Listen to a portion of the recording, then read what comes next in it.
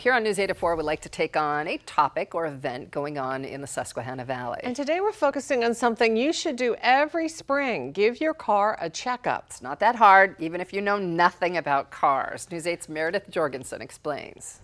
Well, it is April now, and we think the snow has ended, right?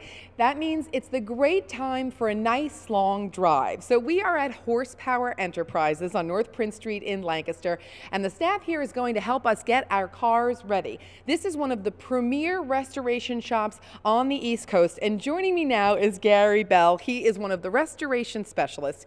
Garey, tell me a little bit about the effect that salt can have on your car from all of that snow we did have. Well, as all of us know, salt is very corrosive to anything metal, and cars are primarily metal. So if you've got salt on the inside, outside, underneath of your car, it can be the end of your car if you don't get it off at the end of the winter time. So what sort of tips do you have for making sure that the cars are salt-free moving forward? Well, all of us know that there are, the spray wash places that you can go and do your own washing. You can also pull through, and most all of those places have not only an exterior, but an underneath. And that's most critical as far as the salt's concerned, because your tires are going to throw everything underneath of the car. So getting everything off of it is the first key, and then once you get the car clean, protecting it. A good coat of wax, a speed detailer, which makes it real easy to get a protective layer on the paint, and that's of course crucial too. Great to keep this 1990 BMW M5 in good shape. So coming up, we have some more tips for people. We'll talk a little bit about your tires and brakes. Super important when you're out driving. Stay with us. Every afternoon here on News 8 at 4, we'd like to focus on something happening here in the Susquehanna Valley. Today, News 8's Meredith Jorgensen is visiting a car shop in Lancaster to learn about spring cleaning for your car. We're back here at Horsepower Enterprises, and take a look at this 1966 red Corvette. If you have a car like this, you're certainly going to want to keep it nice. And Garey Bell is back with us with some tips for this car, and we're going to focus on tires here. Okay, so I'm going to show you how much I know, Garey.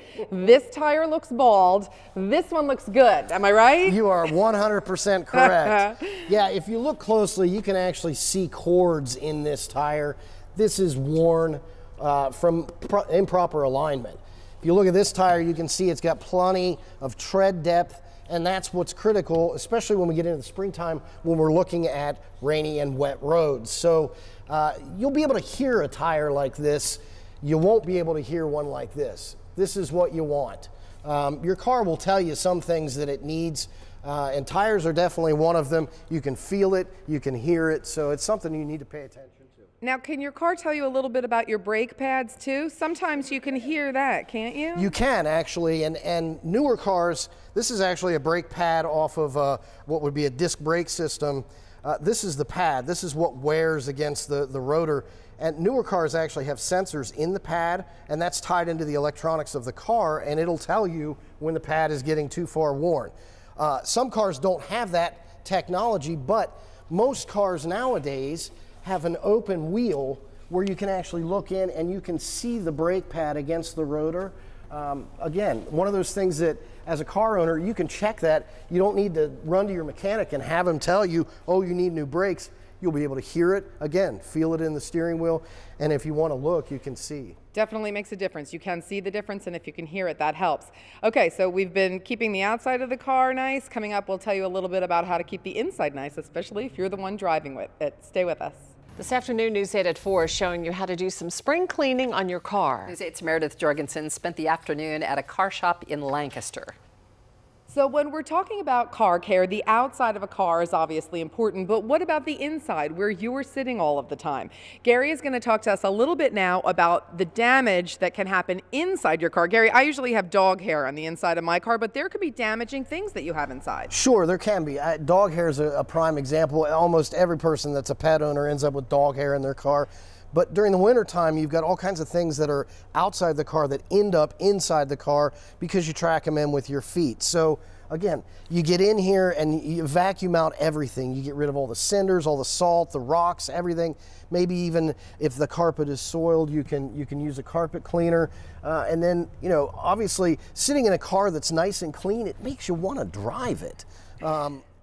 What sort of things can you use? A simple dust off where you can just blow stuff off of the dash. Something that fast is enough to clean all of the lint and stuff out of the way so that you feel like you just want to jump in and go for a ride. It kind of gets in all those nooks and crannies too, which I think makes a difference. And I think you're right. It just feels better when you're sitting in a nice clean car. Okay, so if you're sitting in a clean car, though, you certainly want to make sure you can see out the windshield. So coming up, our next set of tips are on windshield wipers. We'll be back. All afternoon on News 8 at 4, we've been talking about how to make sure your car is ready for your summer road trip now that we're away from the throes of winter. Here again is News 8's Meredith Jorgensen. All right, we're talking about car care. What if you're a backseat driver? If you were in this 37 Plymouth, you'd literally be outside when you're in the back seat. If you have great cars like this or just everyday run-of-the-mill cars at home, making sure you can see out of the windshield is one of the most important things. So Gary's back with one of our last tips. Tell us a little bit about maintaining clear windshields. I love the backseat driver comment about this car. That's fantastic.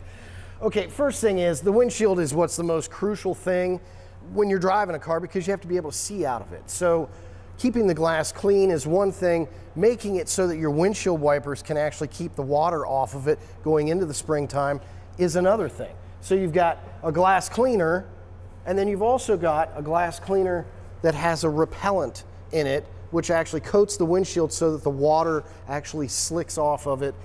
Helps make your windshield wipers even more efficient. So people would see that the water beads up when you use that kind of product. It makes it, you know, a little bit better in the rain. And it literally does bead up. You could drive down the road with your windshield wipers off if you have your windshield treated, and the water literally sheets off of the windshield. It's pretty cool. And then we want to check your windshield wipers, and you say not even once a year, you say once a spring. Yeah, I really recommend it. I'm an inspection mechanic, so you know I see cars every year. People replace their windshield wipers when they do their inspection annually. That's usually a pretty common thing, but I actually recommend at the end of the winter time to replace your wiper blades because not everybody clears the windshield off, so you have ice and rubber. Who's going to win the match? The rubber's going to lose. You end up with nicks in your blade. Then when you go to, everybody knows this, you turn the windshield wipers on and you have a line on the windshield and that drives you crazy. So that's another tip that I would recommend. You have not driven me crazy today. In fact, this has been really fun, and I think we should just take these cars for a joyride just to test out all the theories. Does that sound good? I'll go get the keys. Gary, thank you so much. Hopefully welcome. everybody will be driving well and safely and enjoying those long drives this spring. Back to you guys.